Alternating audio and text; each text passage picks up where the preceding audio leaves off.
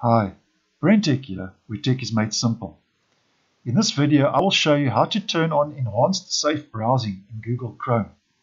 Now, if privacy and security are concerns of yours when you are browsing the web, Google has some built-in tools in Google Chrome that can help make your online browsing experience safer.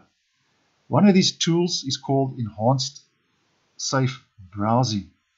Now, what is Enhanced Safe Browsing? By default, Google Chrome is set to safe browsing in the security settings. Now, safe browsing is a list of dangerous URLs that's maintained by Google and used to protect you when you're surfing the internet. Now, enhanced safe browsing basically takes this feature and builds upon it and adds some additional protection, layers of protection and tools to your browsing experience. When you enable enhanced safe browsing, Chrome basically shares some of your browsing data with Google, and this allows for threat assessments to be more accurate when you come across a malicious site. And as far as I know, there's no extra privacy concerns with enhanced safe browsing enabled. Now, how do you enable enhanced safe browsing? If you open your Google Chrome and you go to the top right hand corner to the three-dotted menu and you scroll down to settings, and then on the left you navigate to privacy and security, and then in privacy and security you go to security. And as you can see, as I mentioned, standard protection is enabled by default. Now, what we're going to do is we're going to turn on enhanced protection.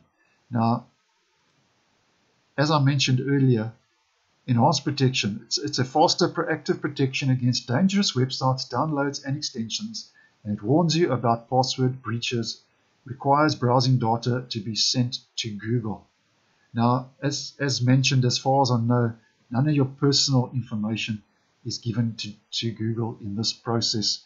And basically, what enhanced protection does, enhanced safe browsing does, it predicts and warns you about dangerous events before they happen, keeps you safe on Chrome, and may be used to improve your security in other Google apps when you are signed in, improves security for you and everyone on the web, and it warns you if passwords are exposed in a data breach.